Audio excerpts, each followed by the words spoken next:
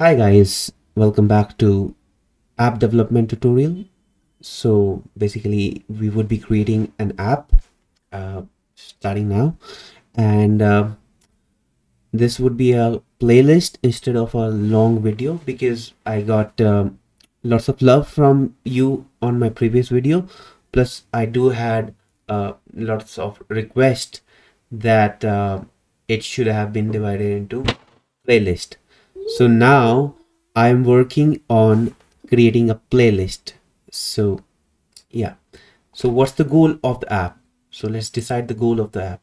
Our goal, the goal of the app is to create a fully functional app which interacts with the backend and saves the data into customers meta field. So basically what our app would be doing is we would be placing a certain thing in our product page or any other page, so that once a customer is logged in, a person who is logged in, they can save a data into their meta field. So it's just like I would say it's just like a reviews app, or probably we can save some certain reviews from certain customers.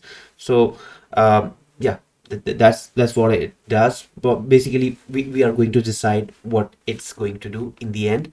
But yeah, that's what our focus is, so as to interact with the Shopify backend, and thus also showing the data in the front end.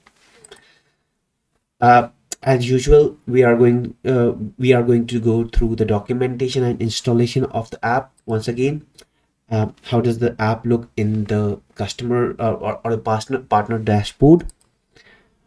The React Remix walkthrough, again, Shopify Polaris and Shopify App Bridge, then Shopify uh, GraphQL API walkthrough, and Prisma walkthrough, and understanding by how to create a theme app extension in Shopify, and then finally creating a real app.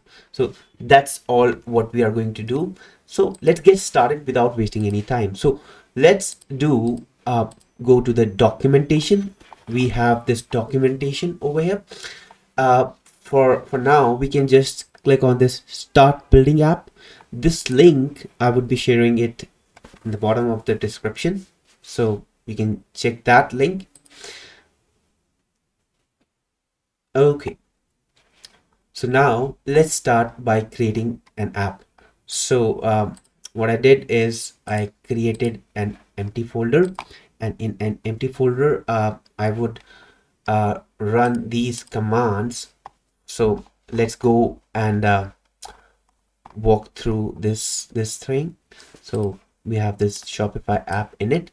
We are going to use this, and one more thing, we are going to use Shopify managed pricing plans. So previously I didn't use any other plan, or did not show you how to manage those plans, or the billing API. So we are not going to use the billing API over here. We are going to use the managed pricing API over here. So let's uh, with that in focus, let's start.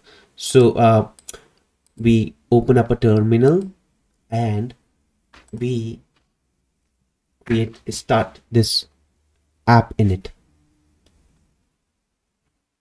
So we would be building a remix app. So yeah, we would be using JavaScript. Yes.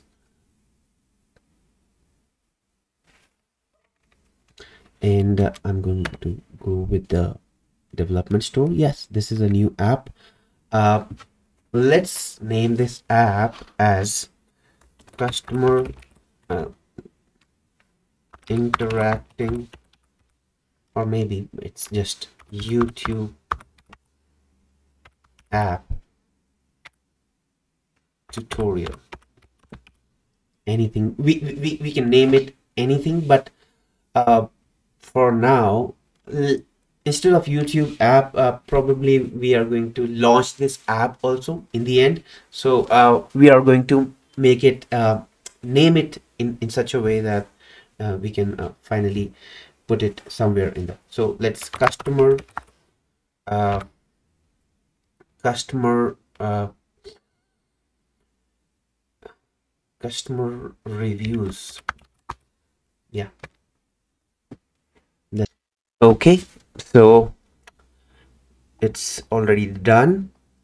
We need to do this step now. Follow this step.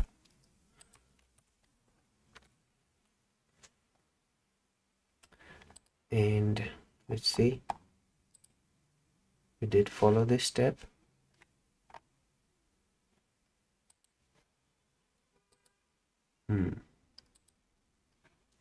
Okay, now we are onto this new directory, which is this one.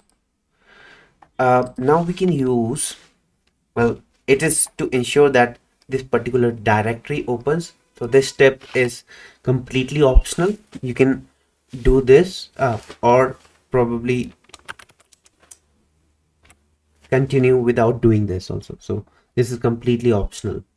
So what this code dot does is basically it opens the current directory, a new window of Visual Studio Code, which would be which would contain all the directories, all the folder which we have opened. All right. So now if I click on code dot or enter, it opens this directory, and we can continue with this. All right, so that's a completely optional step. Now we can simply run npm run dev or Shopify run dev. It's up to us. We can use any of these. All right, so let's go to the documentation once again. Let's see what they have said. So we can use Shopify app dev. We can use Shopify app dev. Probably no. So let's see. Shopify app dev also does the same work as npm run dev. So let's see. Yeah.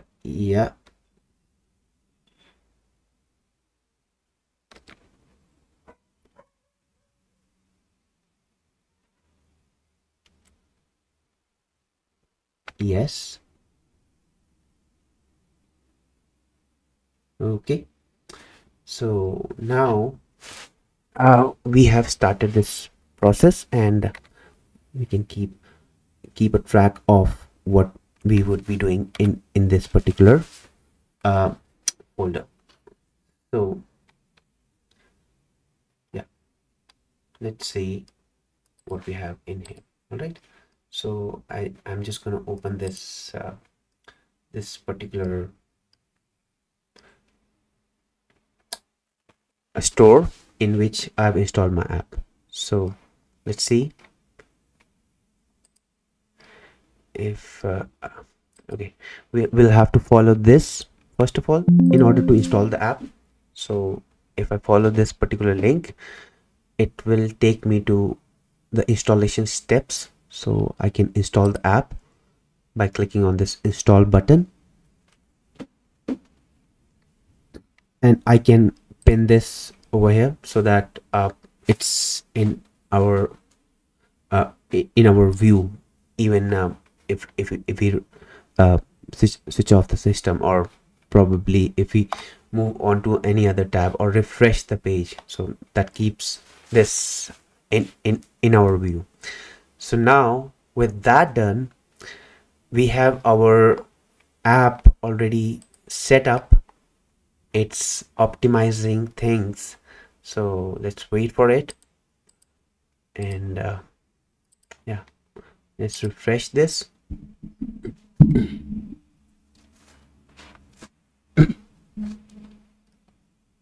And yeah, we have this new app backend, whatever we have in our app.